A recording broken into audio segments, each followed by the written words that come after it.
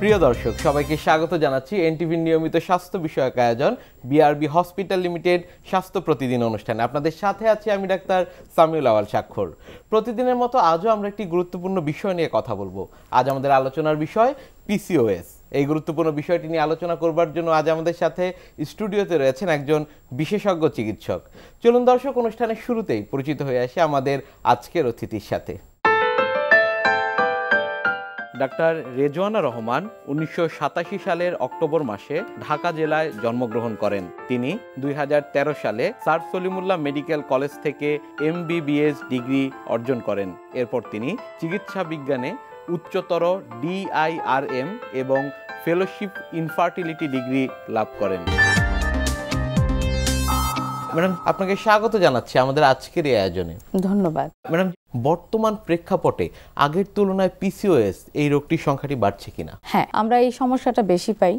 দেখা যায় রোগীরা এসে বলে যে 2 মাস 3 মাস পরপর পিরিয়ড হচ্ছে বা সাইক্লিং এ পিরিয়ডটা হচ্ছে না, বা অনেকের ক্ষেত্রে বলে যে আমার হেভি ব্লিডিং হচ্ছে, এই প্রবলেমটা থাকে।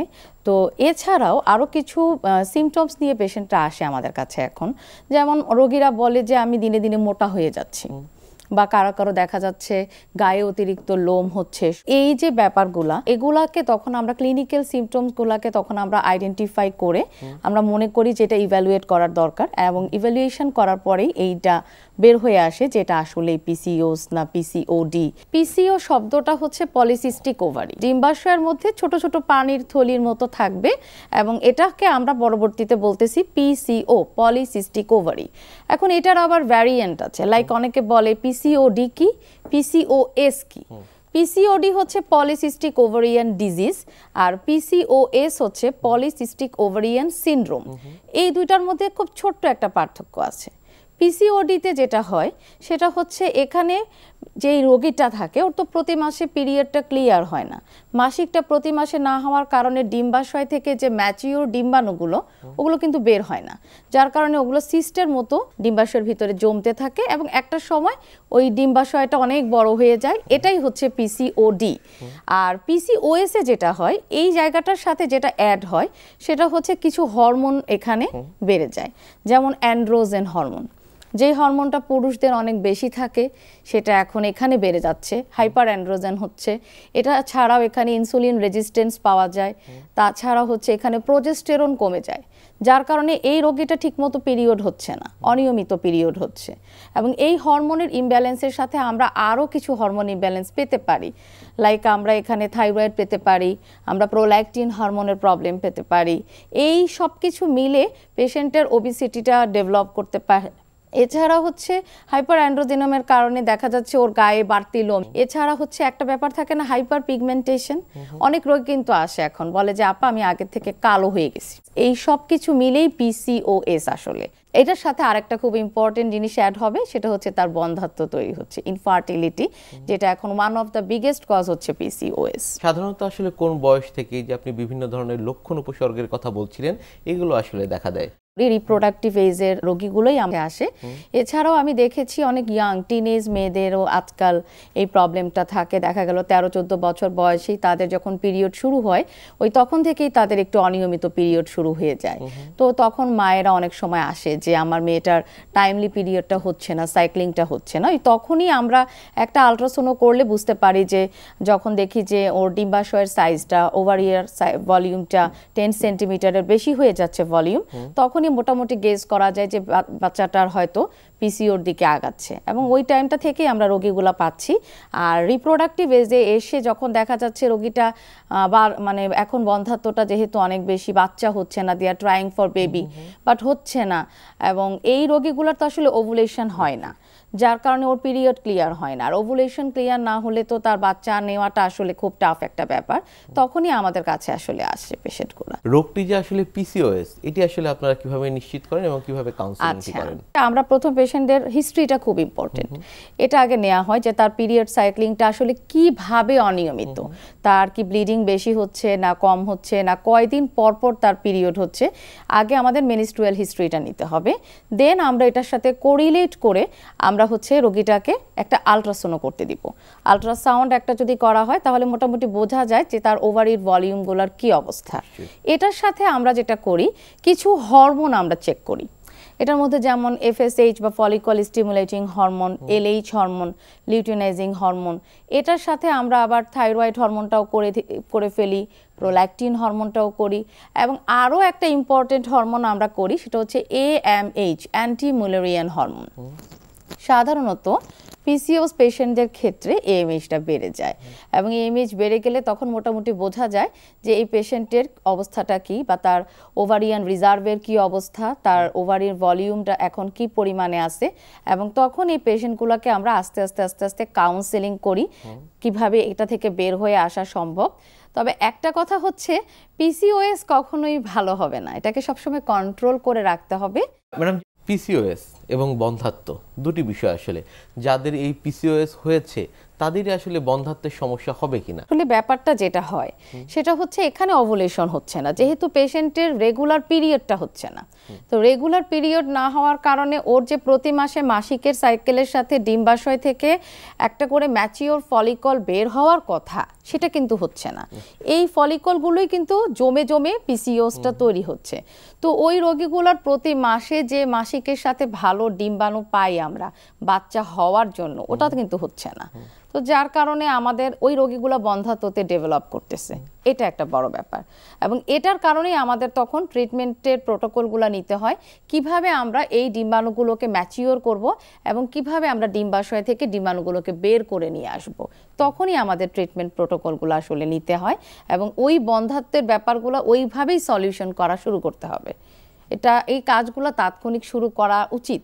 এটা নিয়ে বসে থাকা বা আমি মনে করি এটা ঠিক না, এটা কাউন্সেলিং নেওয়াটা খুবই ইম্পর্টেন্ট। কখন আসলে চিকিৎসকের শরণাপন্ন হবেন, আমি যদি বলি দম্পতিদের ক্ষেত্রে একটি বিষয়, আরেকটি হচ্ছে যারা এখনো আসলে অবিবাহিত রয়েছেন, কখন চিকিৎসকের কাছে যাবেন? প্রথমত হচ্ছে যারা একদম টিনেজ, আমি মনে করি যাদের অনিয়মিত পিরিয়ড শুরু হয়েছে তাদের সাথে সাথেই তাদের মায়েদেরকে, এটা মা বাবা তাদের বোঝা উচিত যে মেয়েকে যত তাড়াতাড়ি সম্ভব একজন গাইনোকোলজিস্টের কাছে নিয়ে যাবেন। এবং এটা যখন মেজারমেন্ট করা হবে যে না PCO হয়েছে, ভয় পাওয়ার কিছু নাই, এই রোগে এমন কিছু হবে না যে মানে ভয়ের কিছু, কিন্তু হ্যাঁ এটা এখন থেকে প্রতিকার করা সম্ভব। যদি রোগীটাকে নিয়ে আসা হয় আমাদের কাছে, আমরা প্রপার কাউন্সেলিং দিব মাকে এই জিনিসটা বোঝাতে হবে যে এটা মোটেও ভয়ের কোনো রোগ না, এই রোগ থেকে পরিত্রাণ পাওয়া সম্ভব। কিছু লাইফস্টাইল মেনটেন করতে হবে, কিছু ডায়েট মেনটেন করতে হবে। আমরা বিশেষ করে যেটা বলি কার্বসটা অ্যাভয়েড করার জন্য, বেশি বেশি প্রোটিন আঁশযুক্ত খাবার, ভেজিটেবল এগুলো খেতে হবে। এবং কার্বসটাকে এখন থেকে যদি কমিয়ে দেওয়া সম্ভব হয় তাহলে এই মেয়েটা কিন্তু আস্তে আস্তে আস্তে আস্তে PCO থেকে মানে অনেকটাই প্রতিকার পেতে পারে, এবং একটা সময় সে এই প্রবলেম থেকে বের হয়ে আসতে সক্ষম। এটা গেল হচ্ছে টিনেজদের ক্ষেত্রে। আর যদি আমি আমাদের বন্ধ্যাত্ব রোগীদের ক্ষেত্রে ব্যাপারটা বলি, বন্ধ্যাত্ব রোগী আমরা তখনই বলি যখন একটা রোগী, একটা কাপল যখন মিনিমাম 1 বছর থেকে 1.5 বছর তারা ট্রাই করে উইদাউট অ্যানি কন্ট্রাসেপশন, মিনিমাম 1 বছর ট্রাই করার পরে যখন দেখে যে না আমাদের বাচ্চা আসছে না, তখন অবশ্যই তাকে কোনো ভালো ডক্টরের, কোনো গাইনোকোলজিস্ট বা কোনো ইনফার্টিলিটি কারো আন্ডারে অবশ্যই যেতে হবে, কাউন্সেলিং নিতে হবে, তাদের ব্যাপারগুলো দেখতে হবে খতিয়ে যে তাদের আসলে PCOS আছে না অন্য কোনো কারণ আছে। ম্যাডাম, PCOS এর চিকিৎসা পদ্ধতি কি কি রয়েছে? প্রথমত আমাদের যেটা করতে হবে সেটা হচ্ছে আগে হিস্ট্রিটা নিতে হবে, যে পেশেন্টের পিরিয়ডের হিস্ট্রিটা কেমন, তার অনিয়মিত পিরিয়ড আছে কিনা বা এক্সট্রা ব্লিডিং হয় কিনা, বা তার যে PCOS এর যে লক্ষণগুলো, সে মোটা হয়ে যাচ্ছে কিনা, তার এক্সট্রা পিগমেন্টেশন আছে কিনা, এক্সট্রা লোম, অবাঞ্ছিত লোমগুলো আছে কিনা। হ্যাঁ, আমরা লক্ষণগুলো আগে হিস্ট্রি নিব, ক্লিনিক্যাল হিস্ট্রিটা নেয়ার পরে হচ্ছে আমরা ইভ্যালুয়েট করা শুরু করব। ইনফার্টিলিটি ট্রিটমেন্টের ক্ষেত্রে সেটা হচ্ছে মাসিকের একটা নির্দিষ্ট সময়ে আমরা একটা TVS করি, যেটাকে আমরা বলি ট্রান্সভ্যাজাইনাল আল্ট্রাসাউন্ড। এটা হচ্ছে করা হয় ফলিকুলোমেট্রি, মানে ওই পরীক্ষাটা করে আমরা দেখি যে ওই মাসে মাসিকে রোগীটার ম্যাচিওর ফলিকলটা তৈরি হয়েছে কিনা। তো এটা যখন আমরা করতে দেই তখন আমরা বুঝে ফেলি যে আসলে কি রোগীটার ফলিকল হচ্ছে কিনা। যখন দেখি যে না তার ম্যাচিওর ফলিকল হচ্ছে না, তখন আমরা তার অন্যান্য যে ইভ্যালুয়েশনগুলো লাইক AMH, তার FSH, LH হরমোন, AMH, এগুলো সব আমরা ইভ্যালুয়েট করে দেখি। তারপর আমরা এই রোগীটাকে ট্রিটমেন্ট স্টার্ট করা, কারণ তার যেহেতু ডিম্বাণু হচ্ছে না, তো ডিম্বাণু তৈরি করার জন্য তাকে কিছু ovulation induction drug, ক্লমিফেন citrate, letrozole জাতীয় মেডিকেশন নিয়ম অনুযায়ী আমরা কিছু ডোজেস ভিত্তি করে ওগুলো রোগীদেরকে খেতে দিই। খাওয়ার পরে মনিটরাইজেশন করি যে পরের মাসে এই পেশেন্টটা ডিম্বাশয় থেকে ম্যাচিওর ফলিকলটা তৈরি হচ্ছে কিনা, এভাবে আমাদেরকে মনিটর করতে হয়। এই যে ইনফার্টিলিটি প্রবলেম বা এই যে PCOS প্রবলেমটা হয়েছে, এটা কিন্তু একদিনে ভালো হবে না, আর এটা কিন্তু মনিটরিং এর একটা ব্যাপার, এটাকে মনিটর করতে হয় একটা ডক্টরকে। আপনি যদি একটা জায়গায় ঠিকমতো লেগে না থাকেন, তাহলে কিন্তু আপনি আপনার ট্রিটমেন্টের প্রোগ্রেসই বুঝবেন না। আপনাকে সময় দিতে হবে, কারণ আমরা ওভুলেশন ড্রাগ দিচ্ছি, এটা কতটুকু কাজ করতেছে, কোন ডোসেজে এটা কাজ করতেছে, কতটুকু ইফেক্টিভ, ইট উইল ডিপেন্ড করবে আপনার বডি কতটুকু নিচ্ছে, সব কিছুর উপর ডিপেন্ড করবে। So it will take time, আপনাকে ধৈর্য ধরে এই মনিটরিংটা আপনাকে খেয়াল করতে হবে। তার সাথে আমরা আবার প্রোজেস্টেরনও দেই রোগীকে, কারণ হচ্ছে যেহেতু এই রোগীটার প্রোজেস্টেরন কম, যার কারণে আমাদেরকে আলাদা করে বাড়তি করে প্রোজেস্টেরন দিয়ে রাখতে হয়, যাতে ওর টাইমলি পিরিয়ডটা ঠিকমতো হয়ে যেতে পারে এবং এতে আমাদের পরবর্তী সাইকেলটা কাজ করাটা অনেক ইজি হয়, এটা একটা ব্যাপার থাকে। তারপর ওরাল ওভুলেশন ইন্ডাকশনও যদি রোগীটার কাজ ভালো না করে, তখন আমরা ইনজেক্টেবল ট্রিটমেন্টে যাই। এটা পরের যে ধাপ, যেটাকে আমরা গোনাডোট্রপিন বলি। বিভিন্ন ধরনের আমরা হরমোন এখানে প্রয়োগ করি, HMG হতে পারে, FSH হতে পারে, অনেক ধরনের হরমোনস আমরা এখানে প্রয়োগ করে ট্রাই করা হয় যে রোগীটার যাতে ডিম্বাশয় থেকে ফলিকলটা ম্যাচিউর হয়ে আসে। তখনও কিন্তু এই মনিটরিং প্রসেসটা চলে। TVS যে প্রসেসটা, এই প্রসেসটা না চললে তো আমরা বুঝবো না যে আসলে আমাদের পেশেন্টদের ফলিকলটা গ্রো হচ্ছে কিনা। তো এটা আমাদেরকে চলমান রাখতে হয়। এটাও করা পর্যন্ত যদি দেখা হয় যে না, পেশেন্টের তারপরেও খুব একটা উন্নতি হচ্ছে না, তখন আরেকটা প্রসিডিওরে একদম শেষের দিকে একটা ট্রায়াল, সেটা হচ্ছে আমরা LOD করতে পারি, ল্যাপ্রোস্কোপিক ওভারিয়ান ড্রিলিং যেটাকে বলে। এটা একটা ছোট্ট একটা প্রসিডিওর এবং খুব আধুনিক একটা প্রসিডিওর। ল্যাপ্রোস্কোপির মাধ্যমে জাস্ট পেশেন্টকে আমরা ওই ওভারির যে জায়গাটা, ডিম্বাশয়ে প্রচুর যেখানে পানির মতো সিস্ট জমে আছে, জাস্ট ফুটো করে দিতে পারি ছোট ছোট। আমরা চিকিৎসা পদ্ধতির এই বিষয়গুলো নিয়ে আরো জানবো, তবে তার আগে আমাদের এই অনুষ্ঠানে একটি নিয়মিত সেগমেন্ট হচ্ছে বিভিন্ন খাদ্যের পুষ্টি গুণাগুণ সম্পর্কে আমাদের দর্শকদের জানিয়ে দেয়া। প্রিয় দর্শক, দেখছেন বিআরবি হসপিটাল লিমিটেড স্বাস্থ্য প্রতিদিন। কথা হচ্ছিল খুব গুরুত্বপূর্ণ একটি বিষয়, PCOS নিয়ে। অনুষ্ঠানের পর্যায়ে দেখে নেব বিভিন্ন খাদ্যের পুষ্টি গুণাগুণ সম্পর্কে আমাদের পুষ্টিবিদের কাছ থেকে। যখন বাচ্চারা 6 মাস বয়সে নতুন খাবার শুরু করে, মারা খুব কনফিউজড থাকে তাদেরকে খাবারগুলো কিভাবে খাওয়াবে। আমাদের দেশের পরিপ্রেক্ষিতে আমাদের খাবারগুলো থেকে নতুন খাবার শুরু করা প্রয়োজন পড়ে। যেমন 6 মাসের বাচ্চাটা নতুন যখন খাবারটা শিখছে, প্রথমেই যদি আমরা অনেকটুকু খাবার তাকে দিয়ে দিই অথবা নতুন কোনো কিছু ইন্ট্রোডিউস করিয়ে ফেলি হঠাৎ করে বেশি পরিমাণ দিয়ে, তখন তার বমি অথবা পাতলা পায়খানা হওয়ার প্রবণতাটা বেশি থাকে, বা পেটে গ্যাস হওয়ার প্রবণতা বা পেট ব্যথা হওয়ার প্রবণতা বেশি থাকে। সেই ক্ষেত্রে যখন আপনাদের 5 মাস শেষ হয়ে যাবে, 6 মাস শুরু হয়ে যাবে, তখন থেকে অল্প অল্প খাবার ট্রায়ালের জন্য তাকে দিতে পারেন। যেমন হতে পারে চাল থেকে শুরু করাটা সবচেয়ে ভালো, কারণ সহজে চাল থেকে আমাদের গ্যাস হয় না। এই কারণে চাল থেকে শুরু করাটা আমাদের দেশীয় পরিপ্রেক্ষিতে খুবই ভালো বাচ্চাদের জন্য। তো চালের জাউয়ের মতো করে সামান্য পরিমাণে ওখানে তেল ব্যবহার করে অল্প রান্না করে সেটা আধা চামচের চেয়ে কম দিয়ে শুরু করাটা উচিত। এতে বাচ্চারা সহজে খাবার নিয়ে নেবে, সমস্যা করবে না। কিন্তু ওই চালটা যে করার পরে অবশ্যই, যেহেতু সে অতদিন একটা মায়ের বুকের দুধ খেয়ে বড় হচ্ছিল, তো মায়ের বুকের দুধটা তো একটু মিষ্টি হয়ে থাকে, তো আপনারা চেষ্টা করবেন মায়ের বুকের দুধটা সেই খাবার একটু মিশিয়ে দেওয়ার জন্য, যেন বাচ্চা ইজিলি সেই খাবারটা নিয়ে নেয়। প্রথম দিন ট্রাই করার পর দেখবেন দ্বিতীয় দিন তার পেট খারাপ হচ্ছে কিনা, বা সেদিন তার পেট ব্যথা হচ্ছে কিনা, বা সে বমি করছে কিনা। যদি এগুলো না করে, একদিন পর আবার তাকে এই খাবারটা ট্রাই করবেন। এরকম পরপর কয়েকদিন ট্রাই করার পর যদি ওই খাবারটা সে নেয়, তাহলে দ্বিতীয় সময় তাকে ওই খাবারের সাথে একটু ডালের পানি বা একটু মাছ বা মাংস এগুলো একটু একটু করে যোগ করা শুরু করবেন এবং অল্প অল্প তাকে দিতে থাকবেন। 6 মাস বয়স থেকে যেন বাচ্চারা সম্পূর্ণ মায়ের দুধের পাশাপাশি সাধারণ কিছু খাবার নিতে পারে, সেটা নিশ্চিত করতে হবে। না হলে তাদের আয়রন এবং ভিটামিন সির একটা ঘাটতি থেকে যায়। সেই সময় চেষ্টা করবেন প্রত্যেক দিন অবশ্যই 2 কাপ পরিমাণ অর্থাৎ 125 গ্রামের 2 কাপ পরিমাণ সকালে এবং বিকালে সমৃদ্ধ খাবার বাচ্চাকে প্রোভাইড করার জন্য। সমৃদ্ধ খাবারের মধ্যে চাল, সাথে ডাল, একটু মাছ মাংস, একটু সবজি থাকতে পারে। এই ক্ষেত্রে নরম সবজিগুলো রাখাটাই অবশ্যই শ্রেয়। এছাড়া এটার পাশে 2 থেকে 3 বার আপনারা পুষ্টিকর নাস্তাও তাদেরকে দিতে পারেন। পুষ্টিকর নাস্তার ক্ষেত্রে আপনারা ডিম বাছাই করতে পারেন, ফল বাছাই করতে পারেন, ফলের রস হতে পারে। বাচ্চাদের জন্য ফলের মধ্যে কলা হলো একটি আইডল ফল, সুপারফুড বলতে পারেন। কলাতে সব ধরনের vitamins, minerals, vitamin C, probiotic এগুলো সবই থাকে। তো এগুলো বাচ্চাদের জন্য উপকারী এবং এই কলা ইজিলি তারা সহজে নিয়ে নেয়, এটা ডাইজেশনটা খুব ভালো পরিমাণে হয়ে যায়। এছাড়া তাদেরকে আপনারা দিতে পারেন সুজি বা সাগুদানা, ওটস অথবা অন্য কিছু, কিন্তু এগুলো মায়ের বুকের দুধের সাথে একটু মিক্সড করে দিয়ে খাবারটাকে তাদেরকে দিতে হবে।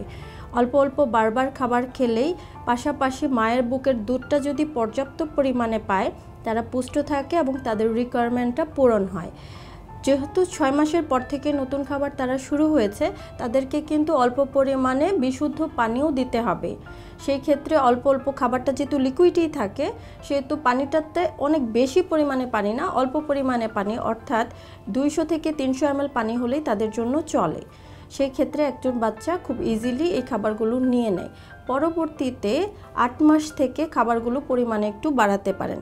যেমন ফলের মধ্যে তখন কলার পাশাপাশি আপেল সিদ্ধ, আম অথবা পেঁপে, কাঁঠাল এগুলো যোগ করতে পারেন। কমলার রস ভিটামিন সির জন্য তখন রাখতে পারেন। এছাড়া পাশাপাশি যে খাবারগুলো আছে যেমন হলো একটু সেমাই বা সুজি বা সাগুদানার তৈরি খাবার বা চিড়া, মুড়ি এগুলোও তাদেরকে দিতে পারেন। 3 বেলা সমৃদ্ধ খাবারের পাশাপাশি তখন তাদেরকে 3 বার নাস্তাও দিতে হচ্ছে। 8 মাসের পরের থেকে অবশ্যই 3 কাপ 3 বেলা সমৃদ্ধ খাবারটা বাচ্চাদের জন্য প্রয়োজন হয়ে থাকে এবং সেই ক্ষেত্রে তাদের সব বিকাশ যেন নিশ্চিত থাকে, এই জন্য অবশ্যই তাদের খাবারের মধ্যে একটা শস্য জাতীয় খাবার, একটা প্রোটিন জাতীয় খাবার, প্রোটিনের মধ্যে বোঝাতে চাচ্ছি মাছ, মাংস, ডিম, ডাল, বাদাম এগুলো, এবং পাশাপাশি একটা দুগ্ধ জাতীয় খাবার অবশ্যই যেন তাদের মেনুতে থাকে, সেটাও নিশ্চিত করতে হবে। কিন্তু 6 মাসের পর থেকে যে খাবারগুলো আমরা প্রোভাইড করব সেগুলোতে যেন গরুর দুধ ইনক্লুড না হয়ে থাকে। গরুর দুধ অথবা চিনি অথবা লবণ বা মধু এগুলো প্রথম 1 বছর বাচ্চাকে না দেওয়াটাই শ্রেয়, কারণ এগুলো থেকে অণুজীব থেকে তাদের ডাইজেশনটা পাওয়ারটা কিছুটা কম হয় এবং এগুলো সহজে তারা নিতে পারে না। তো এগুলো 1 বছর পর থেকে দেওয়াটা তাদের জন্য ভালো হয়ে থাকে। 8 মাসের পর থেকে যখন শুরু করবেন 3 বেলা 3 কাপ সমৃদ্ধ খাবারের পাশে 2 থেকে 3 বার পুষ্টিকর নাস্তা আপনারা রাখতে পারছেন। আর পাশাপাশি অবশ্যই মায়ের দুধটা চলবে, মায়ের দুধ বন্ধ হবে না। 1 বছরের পর থেকে আলাদা দুধ আপনারা বাচ্চাদেরকে দিতে পারেন। আলাদা দুধের ক্ষেত্রে অবশ্যই লক্ষ্য রাখবেন, হঠাৎ করে দুধটা দিয়ে দিবেন না। বাচ্চাদের ক্ষেত্রে দুধ চেঞ্জ করাটা একটু ডিফিকাল্ট, তারা সব ধরনের দুধ একসাথে নিয়ে নেয় না। সো তাদেরকে যখন চেঞ্জ করবেন এরকম প্রথম থেকে অল্প অল্প দিয়ে চেঞ্জ করার চেষ্টা করবেন। পিসিওএস থেকে বন্ধ্যাত্ব হলে তখন আসলে কি করণীয়? প্রথমত লাইফস্টাইলটা মডিফাই করতে হবে, যেমন অতিরিক্ত তেল, চর্বি, কোলেস্টেরল জাতীয় খাবার দাবারগুলো অ্যাভয়েড করতে হবে। আর যেহেতু পিসিওএস পেশেন্টদের দেখি যে ওদের ইনসুলিন রেজিস্ট্যান্স প্রবলেমটা অনেক বেশি থাকে, তাদের সুগার লেভেলটা বেড়ে যেতে পারে, টাইপ 2 ডায়াবেটিস হওয়ার সম্ভাবনা অনেক বেশি থাকে। সেক্ষেত্রে এই পেশেন্টদেরকে শুরু থেকেই বলা হয় আপনারা হাঁটাহাঁটি খুব বেশি করতে হবে। প্রতিদিন একটা নির্দিষ্ট পরিমাণ করে যদি হাঁটাহাঁটি করে, একটা সুস্থ স্বাভাবিক জীবনযাপনে যদি অভ্যস্ত হয়, তার সাথে হচ্ছে খাবার দাবার, লাইফস্টাইল মডিফিকেশনের সাথে ইম্পর্টেন্ট ব্যাপার হচ্ছে খাবার। প্রতিদিন খাবারের মধ্যে মানে শাকসবজিটার পরিমাণ বেশি খাবে, প্লাস হচ্ছে চেষ্টা করবে আমিষ, প্রোটিনটা বেশি নিতে এবং কার্বোহাইড্রেটের পরিমাণটা কমায় দেওয়ার জন্য এখানে লাইক ভাত, আলু, চিনি এগুলোকে যতটা সম্ভব অ্যাভয়েড করা বা কমিয়ে দেওয়া, তাতে কিন্তু এই পেশেন্টদের এই মেটাবলিজম যে প্রবলেমটা এটা অনেকটা ঠিক হয়ে যায় এবং পিসিওডি থেকে কিন্তু রোগী রোগীগুলো বের হয়ে আসতে পারে। আর পিসিওস তো যারা আমাদের বন্ধ্যাত্বের রোগী ওরা তো ট্রিটমেন্ট পাচ্ছেই, তার সাথে যদি তারা লাইফস্টাইলটাকে এইভাবে মডিফাই করতে পারে, হাঁটা চলা করে বা যোগা করে, বা তার সাথে যদি হালকা পাতলা ব্যায়াম চর্চা করতে পারে, এক্সারসাইজ করতে পারে, আর তার সাথে যদি খাবারগুলো স্পেশালি শাকসবজি যে খাবারগুলো এগুলো যদি তারা বেশি বেশি ইনটেক করে, তাহলে এই দুটো জিনিস একসাথে কাজ করলে বন্ধ্যাত্ব থেকে মুক্তি পাওয়া সম্ভব ইনশাআল্লাহ। অনেক ধন্যবাদ আপনাকে আমাদের আজকের এই অনুষ্ঠানে আসবার জন্য। আপনাকেও ধন্যবাদ। প্রিয় দর্শক, এতক্ষণ দেখছিলেন বিআরবি হসপিটাল লিমিটেড স্বাস্থ্য প্রতিদিন। কথা হচ্ছিল খুব গুরুত্বপূর্ণ একটি বিষয় পিসিওএস নিয়ে। আশা করি আমাদের এই গুরুত্বপূর্ণ তথ্যগুলো আপনাদের অনেক বেশি উপকারে আসবে। অনুষ্ঠানের পর্যায়ে দেখে নেব কি থাকছে আগামী পর্বে স্বাস্থ্য প্রতিদিন অনুষ্ঠানে। একদম নবজাতক যারা ও তো কান্নাকাটি করে, কান্নাকাটি ছাড়া ওদের তো তেমন কোনো ভাষা থাকে না। তো যদি এক্সেসিভ কান্নাকাটি করে, সাধারণত দুই ঘন্টা প্রতিদিন কান্না করবে, এটা নর্মাল। কিন্তু তার চেয়ে যখন বেশি হবে তখন বুঝতে হবে যে সামথিং রং, কোনো ধরনের সমস্যা হচ্ছে। হয়তো সেটা পেটে ব্যথা হতে পারে, গ্যাস ফর্ম করতে পারে, বা আদার কোনো প্যাথোলজি ইনভলভ করতে পারে। তাই কান্না হলে আমরা বুঝি যে কোনো ধরনের প্যাথোলজি, হয়তো পেটে ব্যথায় আমরা কমনলি চিন্তা করি। বিশ্বের যে কোনো প্রান্ত থেকে যে কোনো সময় আপনাদের পছন্দের অনুষ্ঠান বিআরবি হসপিটাল লিমিটেড স্বাস্থ্য প্রতিদিন দেখতে ভিজিট করুন আমাদের পূর্ণাঙ্গ ওয়েব পোর্টাল www.ntvbd.com এ। এছাড়া এনটিভি সব জনপ্রিয় অনুষ্ঠান ও খবরের আপডেট পেতে ভিজিট করুন আমাদের ইউটিউব চ্যানেল ও ভেরিফাইড ফেসবুক পেজে। আজ এখানেই শেষ করছি, আগামীতে আবারও দেখা হবে। সে পর্যন্ত আপনারা সবাই ভালো থাকুন, সুস্থ থাকুন, এনটিভির সাথেই থাকুন। আল্লাহ হাফেজ।